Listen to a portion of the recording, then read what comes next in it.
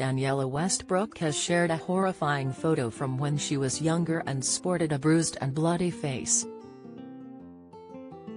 The former EastEnders star, 49, shared the picture from 1998, which had been taken after she was involved in a car crash and left her with a black eye and stitches. "Had more lives than ya average pussy," she captioned with a cat emoji, adding, #blessed. Danniella had been just 24 and starring on the BBC soap when she was involved in the horrific head-on crash, after which she had to have a delicate operation to remove glass from her eyes. She hadn't been wearing a seatbelt when she was hurled into the windscreen of her Rover, which was driven by her boyfriend at the time, Robert Fernandez. Her son Kay, who was 14 months at the time, had also been in the car but was unhurt. Danniella also shares her youngest child, Jodie, with her ex-husband Kevin Jenkins, who she had been married to from 2001 until their divorce was finalized in 2020.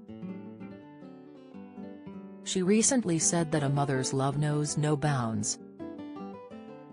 And she has previously spoken about getting to travel the world with her children when they were younger.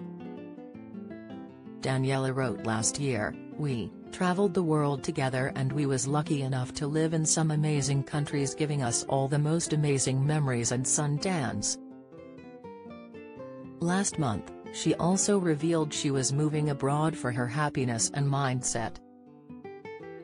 Taking to Instagram, Danniella, known for playing Sam Mitchell in EastEnders, shared a glamorous mirror selfie as she wore a sparkly beret, black jacket, sparkly top, jeans and high-heeled boots. She wrote on the picture, "Well, today's the day. Mixed emotions, happy, excited by, sad too, saying goodbye to my red circle emoji. But for my happiness and mindset I moved back abroad today, 2 kiss emojis." She added, "Plus I am never happier than in the sunshine." Radio presenter Vanessa Feltz wished her luck, commenting on the post, "Have a wonderful time, darling girl." The soap star also shared a selfie of herself in the back of a car and wearing a blazer and smart shirt, writing, "Bye bye England, English flag."